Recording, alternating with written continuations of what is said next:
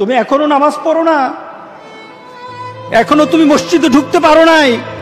আসসালামু আলাইকুম, welcome to Rasel Khan blog. সাথে আছি আমি রাসেল, সৌদি আরব থেকে। বন্ধুরা, আশা করি তোমরা অনেক বেশি ভালো আছো। আল্লাহর রহমতে আমিও তোমাদের দয়ায় অনেক বেশি ভালো আছি। বন্ধুরা, আজকে তোমাদেরকে আমি শেখাতে যাচ্ছি অটো গিয়ারের গাড়ি।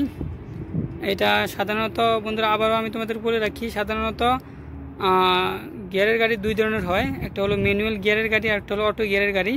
আজ তোমাদেরকে শেখাবো অটো গিয়ারের গাড়ি কীভাবে চালাতে হয়, কেমন? ম্যানুয়াল না, অটো গিয়ারের গাড়ি কীভাবে চালাতে হয়। ওকে, চলো আমরা ভিতরে যাই। আজকে শেখাবো হুন্দাই গাড়ি।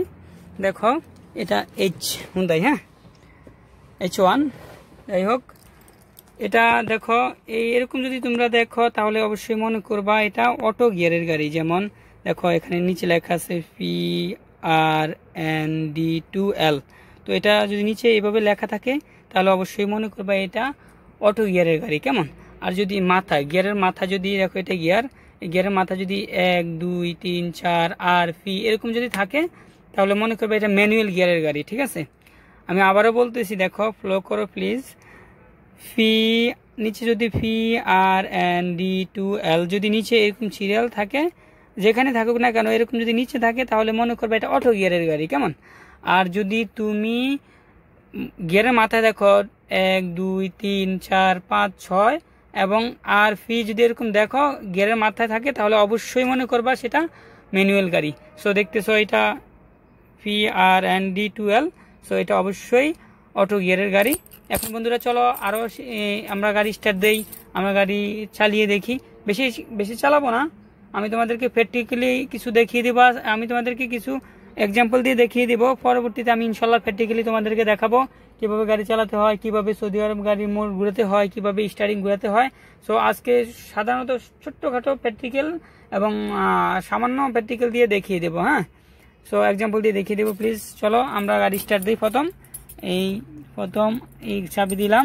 চাবি দেওয়ার আগে মনে রাখবা যে ব্রেকে ফাড়া দিতে হবে। দেখো, আমি ব্রেকে ফাড়া দিছি।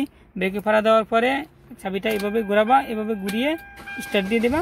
চল, দেখো আমাদের গাড়ি স্টার্ট হয়ে গেছে। বন্ধুরা, আরেকটা জিনিস মনে রাখবা, স্টার্ট দেওয়ার পরে তোমরা হারার দিকে চেক করবা, হারার দিকে একটু তাকাইবা।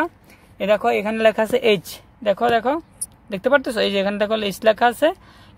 এই যে কাঁটাটা দেখতেছো মাঝখানে আছে। এখন অবশ্য যদি আমার সকালবেলা হতো বা একটু ঠান্ডা হতো, গরম কম বা এমনিতে আছে না, প্রথম আমি দেখো গাড়ি এর আগে স্টার্ট দিছি একবার, এই জন্য আমার কাঁটাটা মাঝখানে।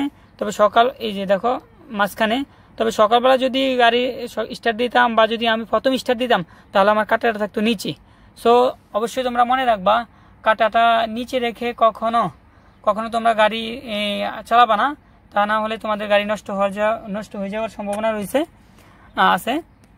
তো যাই হোক, এটা হলো পেট্রোল বা তেলের কাঁটা। দেখো, এটা পেট্রোল তেলের কাঁটা। যদি কাঁটাটা যদি নিচে থাকে তাহলে মনে করবে তেল নাই, হ্যাঁ, খুব কম আছে। আর এখন যেহেতু তেলের কাঁটা খুব উপরে আছে তাহলে মনে করতেছি যে তেল প্রচুর আছে। হ্যাঁ, তো বন্ধুরা চলো তোমাদের দেখে আসি যে কি অবস্থা গাড়ি চালানোর। হ্যাঁ, তো তোমাদেরকে আরও কিছু পার্টিকুলারলি দেখিয়ে দেই যে কীভাবে গাড়ি চালাতে হয়, গাড়ি চালানোর আগে কি লাগে। প্রথমত বন্ধুরা, তুমি যদি ব্যাগে যদি যেতে চাও তাহলে অবশ্যই তোমার এই আয়নাটা লাগবে। দেখো পিছনে কি আছে সব দেখা যায় এই আয়নাটা দিয়ে, সামনে আয়নাটা। এবং তোমার গাড়ি চালাতে হলে এবং পিছনে যেতে হলে যেদিকে তুমি যাও অবশ্যই এই লুকিং গ্লাস দুইটা লাগবে। দেখো, ডাইনে এবং বামে। হ্যাঁ, তো এইভাবে দুই দিকেই তোমার লুকিং গ্লাস দেখা যাচ্ছে। দেখো পিছনে সব কিছু দেখা যাচ্ছে, দেখো, দেখতেছো? তো এই পিছনে সব কিছু দেখা যাচ্ছে। এভাবেই তোমরা চালানোর চেষ্টা করবা। দেখো, এই লুকিং গ্লাস অত্যন্ত ইম্পর্টেন্ট। হ্যাঁ, যদি তুমি ডাইনে বাম কীভাবে যাবা, যদি তুমি যদি পিছনে সবগুলো না দেখো, পিছন দিয়ে গাড়ি আসতে পারে, সামনে দিয়ে গাড়ি আসতে পারে। সো এই লুকিং গ্লাসগুলা অত্যন্ত ইম্পর্টেন্ট। আগে গাড়ি চালানোর আগে তুমি তোমার এই লুকিং গ্লাসগুলা ঠিক করে নিবা। তারপরে এটা ঠিক করে নিবা। হ্যাঁ, তারপরে তোমার দেখো হর্নটা ইম্পর্টেন্ট বাংলাদেশের জন্য, এবং যেখানে থাকো ইম্পর্টেন্ট হর্ন। এটা হলো হর্ন। দেখো, স্টার্টিংয়ের সাথে হর্ন থাকে। হ্যাঁ, তো বন্ধুরা চলো এখন আমরা দেখে আসি কিভাবে গাড়ি চালাতে হয়। তো প্রথমত আমরা শিখবো কিভাবে গাড়ি পিছে যায়। ঠিক আছে, ব্যাগে যায় কিভাবে। সো বন্ধুরা চলো, ব্যাগে যায় গাড়ি কিভাবে। দেখো, আমি প্রথমেই গিয়ার ফেলানোর আগে ব্রেকটা ফাড়া দিয়ে নিব। কারণ বন্ধুরা তোমরা জানো, ম্যানুয়াল গাড়ির মধ্যে 3টা অপশন থাকে পায়ে। একটা হলো ক্লাস, একটা হলো একটা হলো এই সরি অ্যাক্সিলারেটর, আর একটা হলো ব্রেক।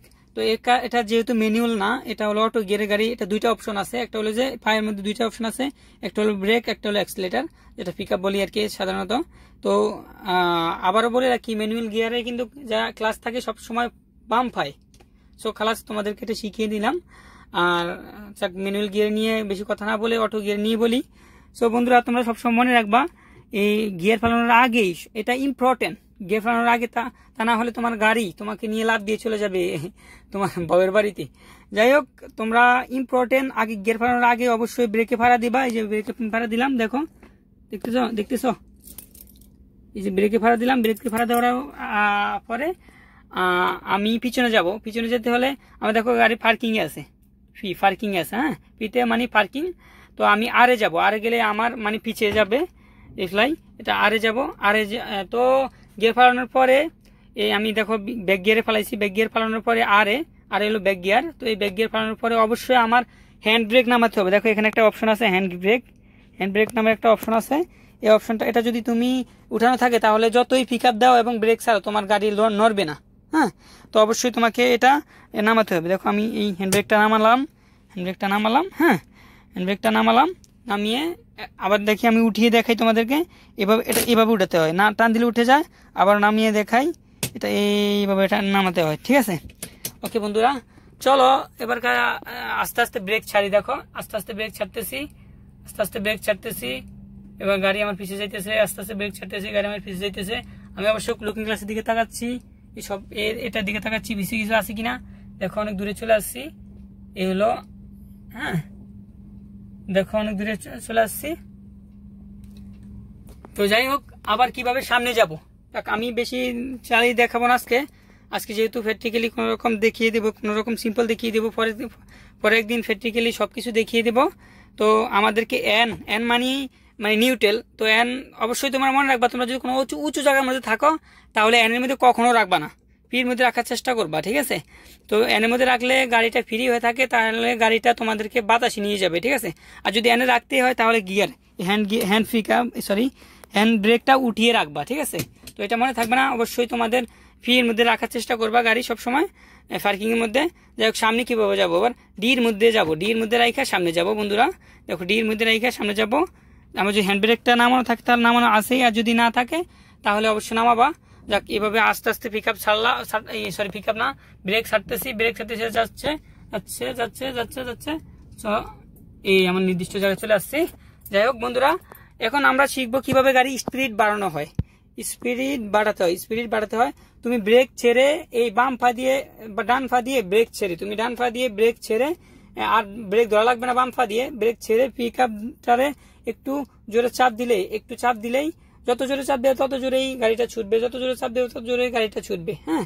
সো এই আর কি। আর এটা হলো স্পিড, আর এটা হলো তোমার পিক আপ অপশন। আর যাই হোক বন্ধুরা, আমি তোমাদেরকে এবার শিখাচ্ছি কিভাবে গাড়ি পার্কিং করতে হয়। এই গাড়ি পার্কিং করলাম, আর এই হ্যান্ড ব্রেকটা অবশ্যই উঠিয়ে রাখবা, তা না হলে তোমার গাড়ির বাতাসের সাথে চলে যেতে পারে। এই হ্যান্ড ব্রেক উঠিয়ে রাখলাম, কেমন। ব্রেক ছেড়ে দিলাম, দেখো ব্রেক ছেড়ে দিলাম। সো এখন আমার গাড়ি ওকে আছে। তো এই বন্ধুরা আর কি, গাড়ির অনেক কিছুই শিখার আছে। সো সবকিছু তো আর একবারে শিখতে পারবা না, অনেক কিছুই গাড়ি শিখার আছে। আর গাড়ি সব পারে এমন কোনো মানুষ এখনো বলতে পারে না যে আমি সব পারি। অনেক পুরনো ড্রাইভারও বলতে পারে না যে আমি গাড়ির সবকিছু পারি। সো আস্তে আস্তে তোমাদেরকে শিখতে হবে, একবারে সবকিছু শিখালাম না। আর যেহেতু ভিডিওটা অনেক লং হয়ে যাচ্ছে, সো আমি তোমাদেরকে আস্তে আস্তে ভিডিওটা গাড়ি শিখাতে চাচ্ছি। অবশ্যই বন্ধুরা, তোমরা সৌদি আরব সম্পর্কে এবং গাড়ির ড্রাইভিং সম্পর্কে যদি কিছু জানতে চাও, হ্যাঁ, অবশ্যই কমেন্ট করবা, আমি তোমাদের জানানোর চেষ্টা করব। আর তোমরা যদি চাও সৌদি আরব সম্পর্কে, সৌদি আরবে কিভাবে লাইসেন্স নিতে হয়, এইসব সম্পর্কে যদি তোমরা কিছু জানতে চাও, অবশ্যই আমাকে জানাবা, আমি তোমাদেরকে জানানোর চেষ্টা করব। অবশ্যই আমাকে কমেন্ট করবা, অবশ্যই আমি তোমাদেরকে জানানোর চেষ্টা করব। বন্ধুরা ভালো থাকবা, সুস্থ থাকবা। আর যদি ভিডিওটা ভালো লাগে অবশ্যই লাইক, কমেন্ট, শেয়ার করবা। আল্লাহ হাফিজ।